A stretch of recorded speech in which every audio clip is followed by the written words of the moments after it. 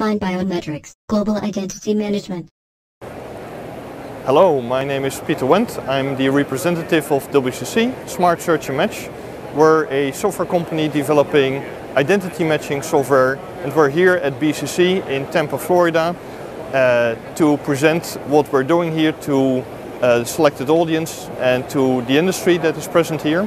And I'm very excited that our new approach called objective identity, which is an evolution from multimodal fusion, is really catching on with the industry and with prospects that are around. There was a large presentation earlier this week by the industry, system integrators, to talk about fusion and also person-centric approach, which we have labeled objective identity. Objective identity is a different approach from what you see typically in the ID industry or the biometric industry.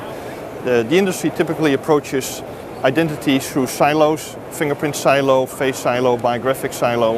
And objective identity brings all this information about a person together in a single object, which is why we have labeled it objective identity.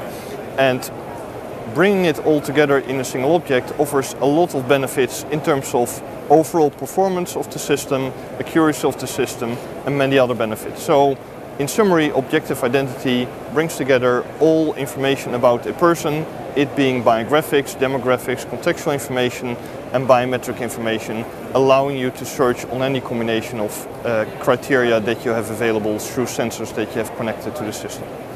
So I'm very excited that we're here, and the interest that the industry and the prospects that are around show in our technology. Thank you very much.